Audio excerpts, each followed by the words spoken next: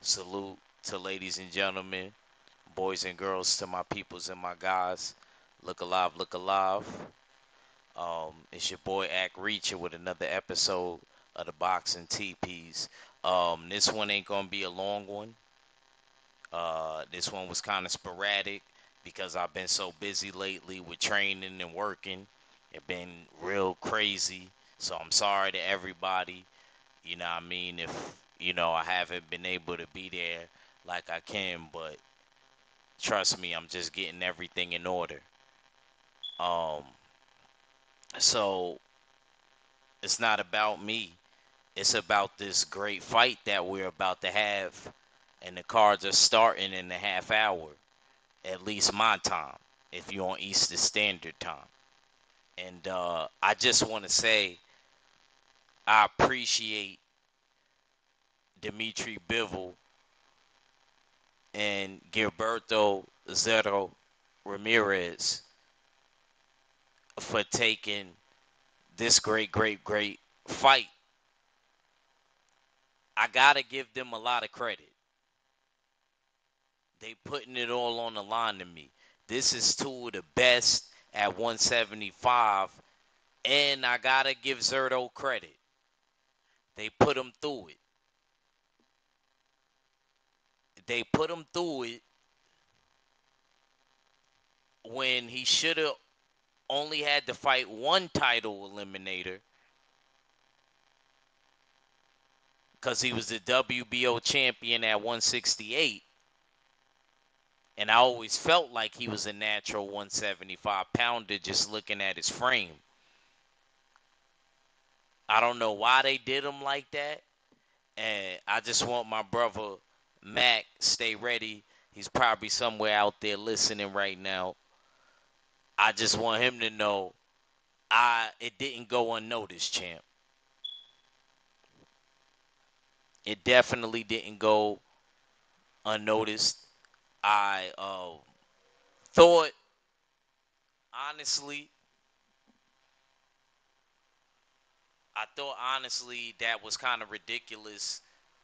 What they did to the brother Zurdo Ramirez.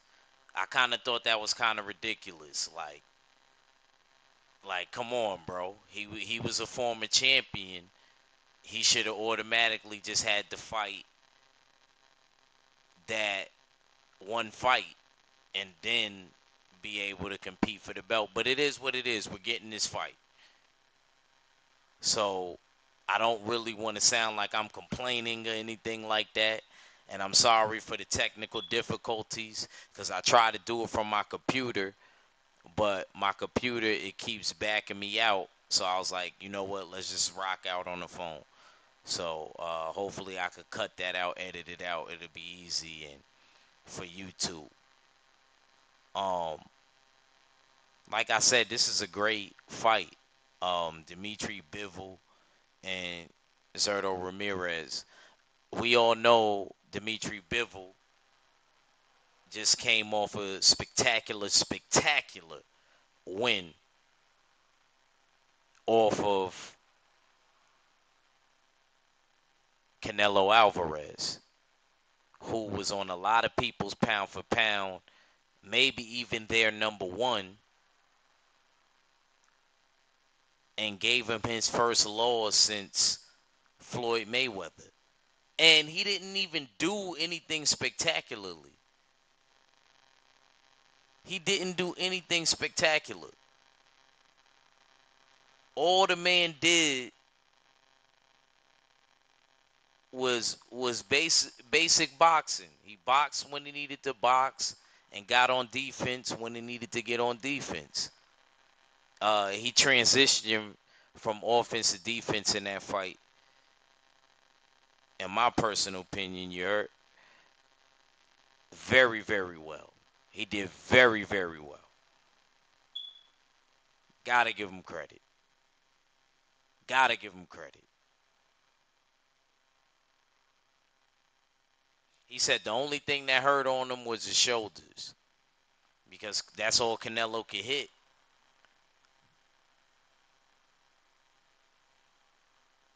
He kind of was using his shoulder, his left shoulder as defense from the jab and the left and right hand. But Canelo, he was doing good work in there, just wasn't enough. And not only that, Dmitry Bivol, because to be honest with you, Dmitry Bivol and Sergey Kovalev is bigger than Canelo. See, the reason why I brought up Kovalev is because people that always say Canelo fought a bigger fighter, but he fought a bigger fighter. We got to remember he competed at 175 before and won. So know what you're saying before you say it.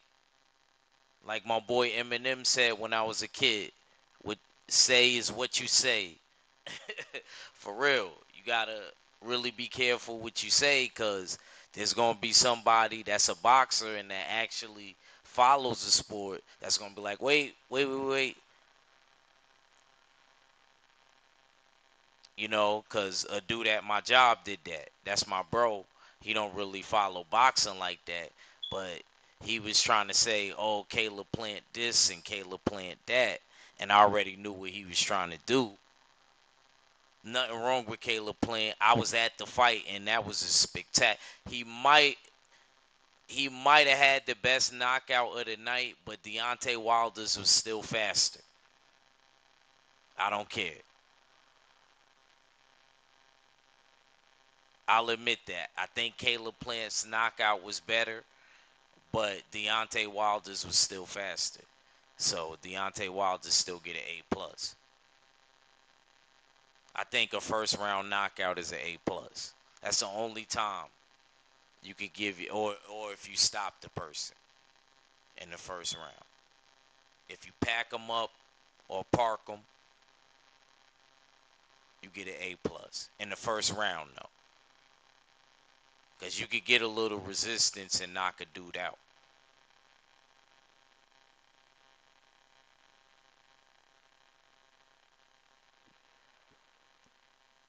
Yeah, so we definitely looking forward to this fight.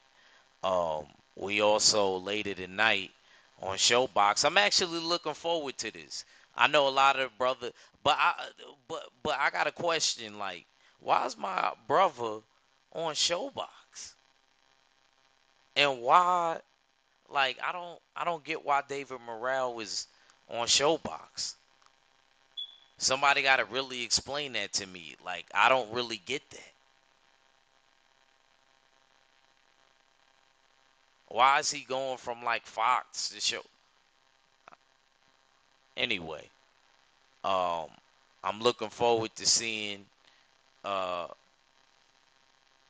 what he's gonna do. Um, that's at 168, super middleweight or junior middleweight, whatever.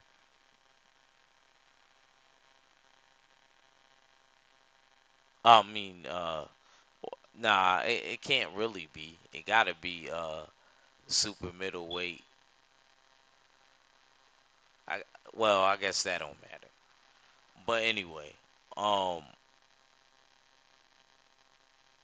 I'm not too familiar with David Morales' opponent tonight, so I'm not gonna speak too much on it. I got a third round knockout. Uh,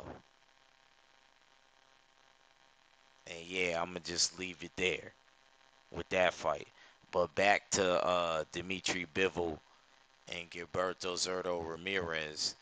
As far as me breaking down and how I see the fight before I get ready to end this one. Um, Me personally, I like Zurdo. I don't want, like I said again, to my brothers, stay ready. Don't crucify me. I just couldn't go with Zurdo in this fight with my knowledge, because I go off of mental and physical. Now, physically, I don't see a problem there for Zurdo. And I think he got the height advantage and all of that. They the same age. He's 6'2". Dmitry Bivol was 6 foot.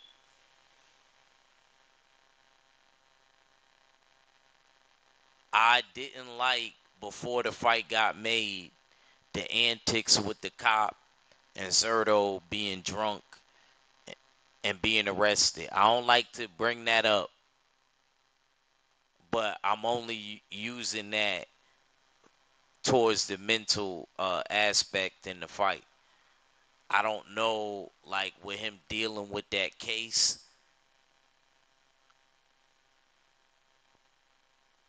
that he might have fought maybe too soon. And that's just my personal opinion.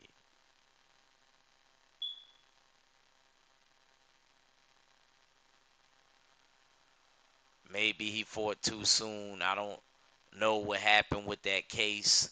I don't know if it got dismissed, but I feel like all of that stuff, and then you dealing with that in training, and then you still got to go out there.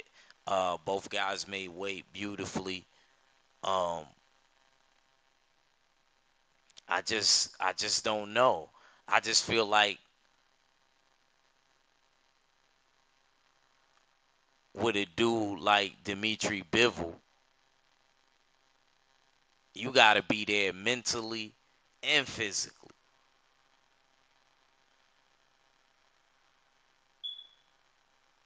You can't just be there because he kind of showed that with Canelo. Yeah, people could run, try to tell me, oh, act, yeah, but Dmitry Bivol was bigger. Like I said, I know Kovalev was older, but Kovalev was bigger, and he fought him at 175 and 1.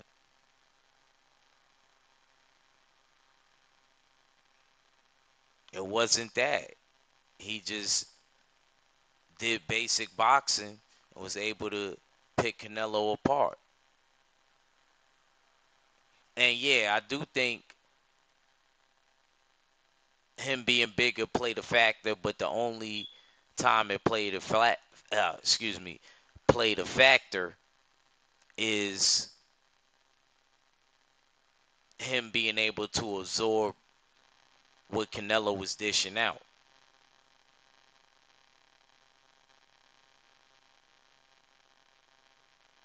So that's how I kind of feel about that Dmitry Bivol fight and Canelo fight. So translating that into this fight tonight,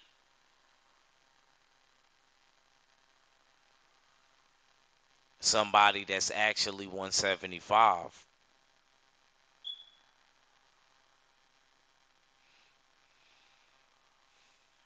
I gotta see. Shoot, I could be wrong tonight.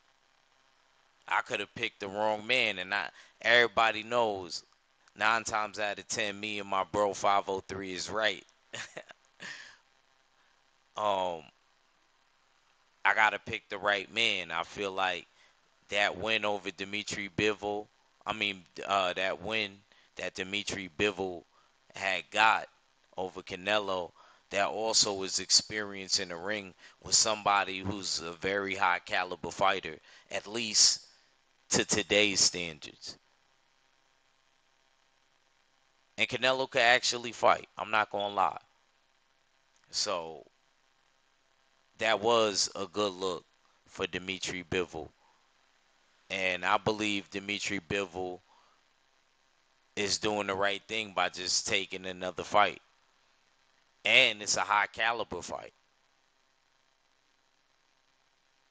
with another Mexican brother. So I wonder if Canelo's gonna come to the fight. Now that I'm thinking about it, we should have pressed Canelo to come to the fight. We should press Canelo to come to the fight. That's how I'm feeling. I'm sorry.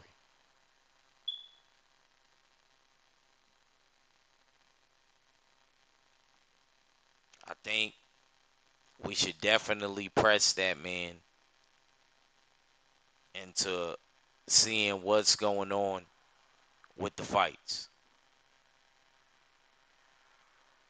Like, you need to go there. You need to be checking them.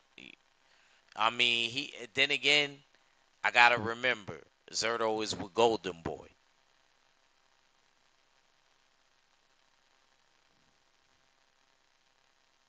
Zurdo is definitely with Golden Boy. So I don't know. Maybe I won't hold him to it now, because I know he got a little beef with Oscar and them over there, and I ain't forcing you to be uncomfortable as a man, but I was only saying it for the fans. You know what I mean? Uh, and this is a really good fight. But then again, it is over there overseas. It's not like it's in the States.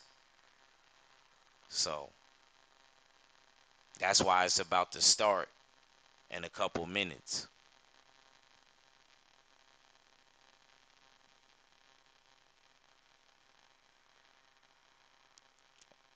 Make and make sure y'all tune in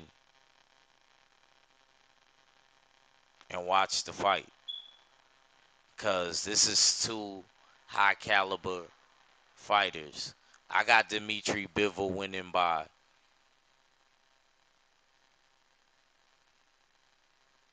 10th round knockout. I got 10th round knockout. I think Dmitry Bivol could stop Zurdo. I think Zurdo going through things.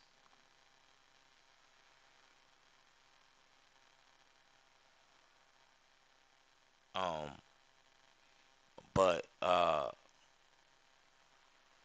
to everybody, make sure y'all look out for me tomorrow. Uh, I'm gonna give y'all something, you know, longer or whatever. I don't know if it'll necessarily be boxing, but we gonna come back in here uh, and give y'all some content. Appreciate uh, my brother M. He's always welcome to talk some boxing, and I appreciate everybody that came in and that's gonna watch it, you know, after it get uploaded.